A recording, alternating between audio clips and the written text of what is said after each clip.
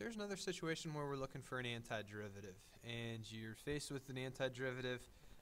You don't have a formula that works because this antiderivative is a product. It doesn't seem like U substitution is going to work, at least not initially, because of these powers on these trig functions.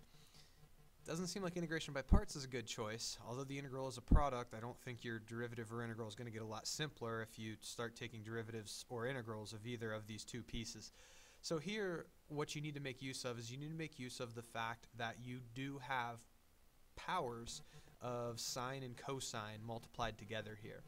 And the nice thing about this particular integral is that what we can do right away is we can rewrite sine to the fifth as sine of x times sine to the fourth.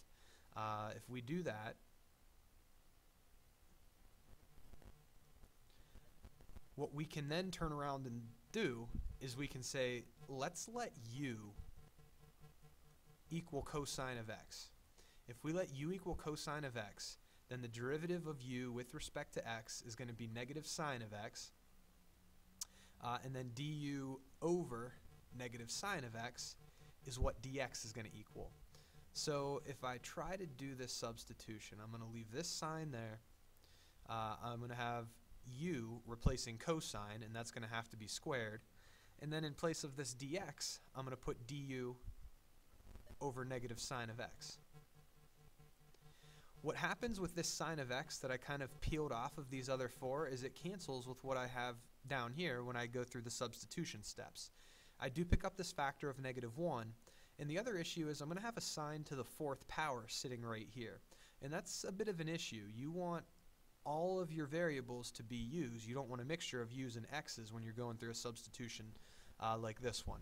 And so what you can say about sine of x to the fourth is that can be rewritten as sine of x squared squared. Why is it beneficial to rewrite sine to the fourth with a sine of x squared? Well, if we think about a trig identity, the Pythagorean identity, it says this. I can replace this sine squared with 1 minus this cosine squared. So if I apply the Pythagorean identity here, I'm going to have 1 minus cosine squared, right? Sine squared of x is going to equal this 1 minus the cosine squared. Well, rather than putting 1 minus cosine squared, I'm letting u equal cosine. Why don't I just toss a u squared here? So I've replaced sine squared with 1 minus cosine squared, replaced the cosine with a u according to the substitution that we were talking about a few minutes back. I do still have to square that quantity, but if you look at this integral, and I can't forget about this negative, I'm just going to pull it out in front of the integral. And if you look at this integral, this is one that you can actually manage with. Now you do still have a little bit more algebra to take care of before you're going to be able to successfully develop your antiderivative, but the algebra here should be pretty simple. It's just a matter of foiling this, right? I can't distribute that exponent, but if I wrote this as 1 minus u squared, so a little more scratch work over here, 1 minus u squared times 1 minus u squared, right? That's how I can re-represent this quantity. And if I actually do the math, first times first gives me 1, outer times outer is negative 1u squared, inner times inner is negative 1u squared. Those are combined in negative 2u squared. And then last times last gives me a u to the fourth. Still have this u squared sitting there.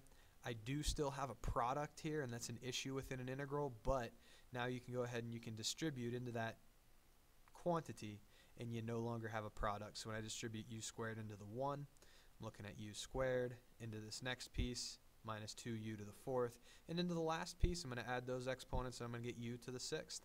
This is now an integral that we can do pretty easily. It's just power rule for integration. And if we go ahead and do that integral, we're going to end up with adding 1 to each exponent and dividing by each new exponent.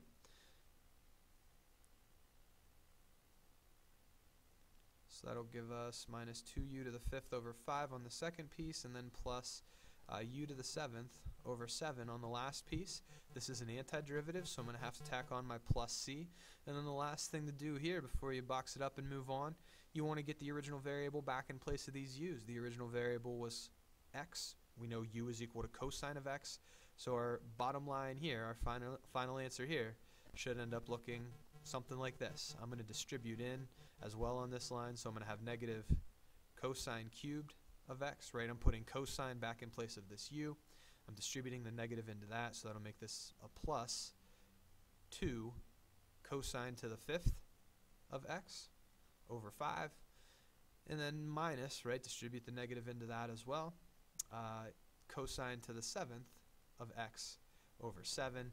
Leave your plus c there, and there you have it. Anytime you're dealing with a product of powers of sine and cosine, and one of the powers is odd, like we were dealing with here, what you're going to want to do is you're going to want to kind of peel off one of those factors from the quantity that's raised to the odd power, like I did initially, right? I took one of these sine of x's, wrote it here, kind of let it hang out to serve as something that would successfully cancel in a substitution step. Used the Pythagorean identity to get rid of the rest of those signs. Had a little bit of algebra to do, but not too bad of an antiderivative once it was all said and done.